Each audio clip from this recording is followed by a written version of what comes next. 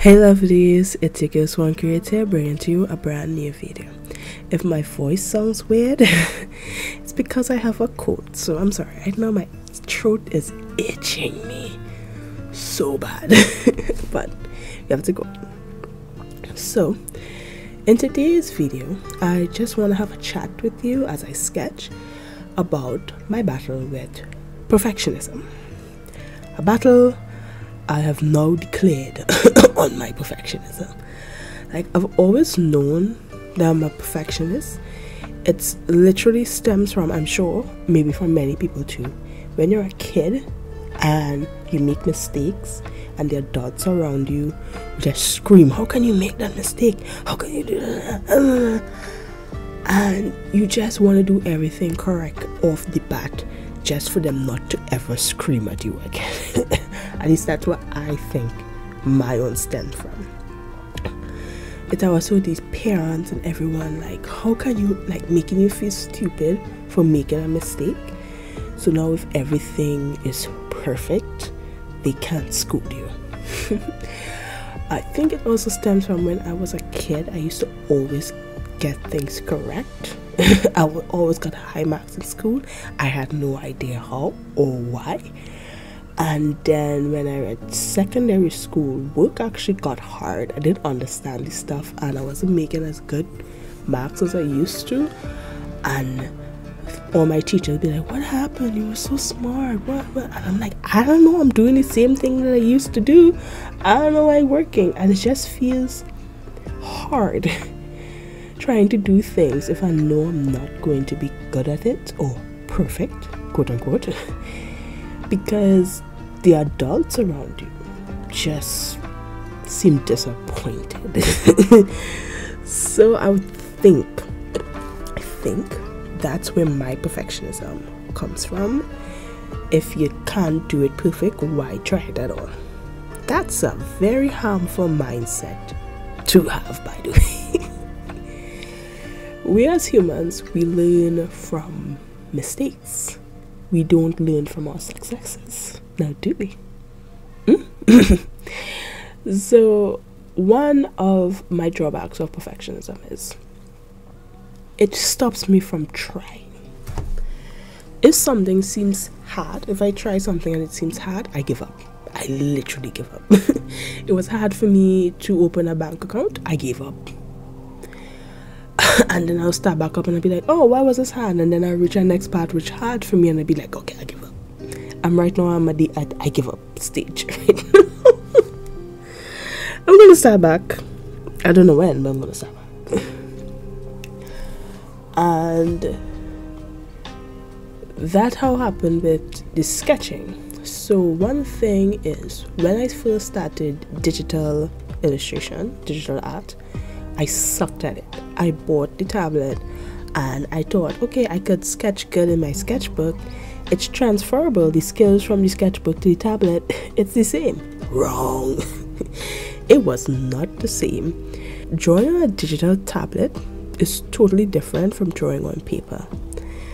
And I'll start and I'll be like, I hate this, and I'll stop because I wasn't good at it. The only reason I still went with digital illustration is because I really wanted to learn it. I love how it look when other people do it. And I took a 31-day challenge. I think it was Witchtober. Yeah, I think it was, because I drew my OC Moonlight for 31 days.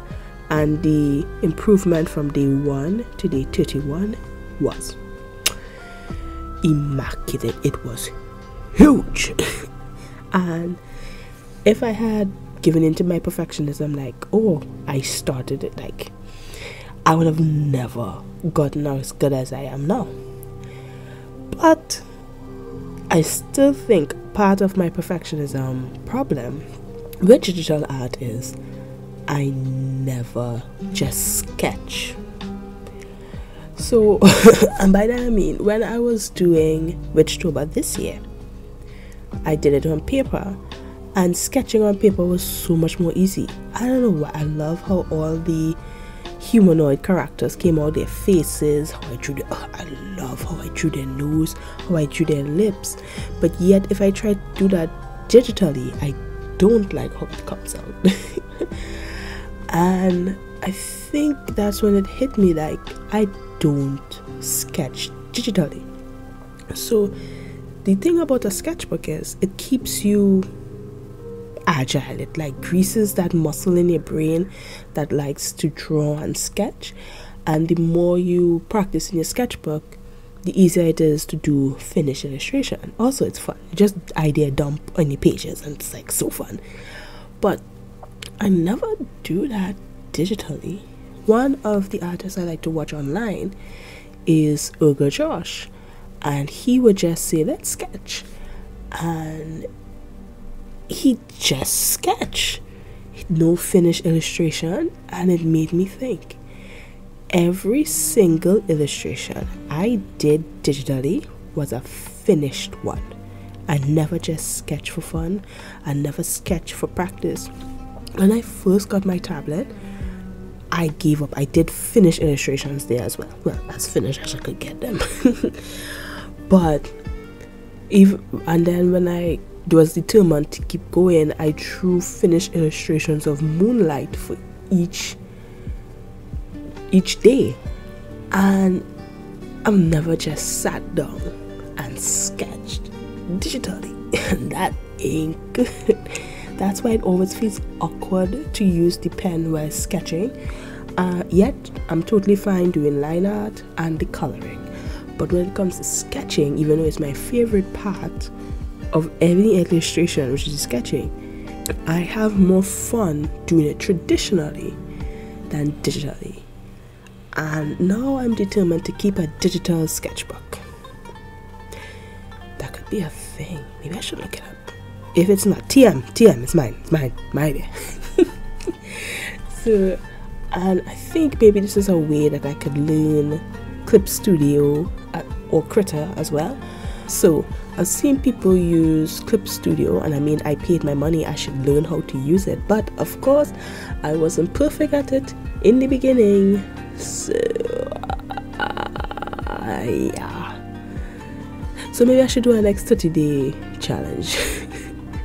And maybe just sketching in it, just sketching, no pressure to have a finished illustration, would help me get over that fear.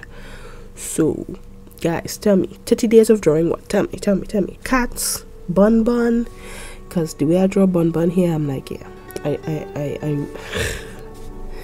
I ain't do bun justice in this sketch. But let's battle perfectionism together. Because guys, please, I need all the help I can get. Please tell me in the comments below ways to overcome or trick perfectionism, because my brain tricks me into thinking, hey, you're gonna suck at this, so why are you even trying? Again, not a good mindset to have at all. I don't know if this is a result of my perfectionism, but on TikTok, I heard that some people, when they do a task, they just get up and go and do the task. And sometimes they just do it automatically. By that I mean they don't have to think about it to go and do the task. Me, on the other hand, I think about every single step between me and the task that I have to do. So let's say brushing teeth. So if you have to brush your teeth, you get up and you go and brush your teeth. That's not how my brain works. My brain would say, okay, when I have to go and brush my teeth, I have to get off the bed, I have to scooch to the end of my bed. I then have to swing my feet over and find my slippers. Then I have to put on my slipper, take one step down to the drawing room. Then I have to take 11 to 12 steps to another in the direction of the bathroom. Then go up 3 steps, reach my face basin. Then I have to open my cabinet, my medicine cabinet, take out my toothpaste. Then I have to unscrew the cap, squirt the toothpaste on my toothbrush, wet my toothbrush, and then that's when I brush my teeth. Do you see how mentally exhausting that is already? Just thinking about all the steps to go to brush my teeth makes me lay in my bed longer. I still don't know if that's part of perfectionism, but that's how my brain works. And sometimes it just makes me it just makes me not want to do any task because I'm like, it's gonna be exhausting. But yet when I get up to go brush my teeth, it takes like 2 seconds to reach to do it, not to brush my teeth. Like, the thought process in doing the action versus actually doing the action is two totally different things. My brain makes it seem like it's such a long, drawn out process, when in actuality, it doesn't even take that long. It's just like, why does my brain do this to me? And a dog started to bark.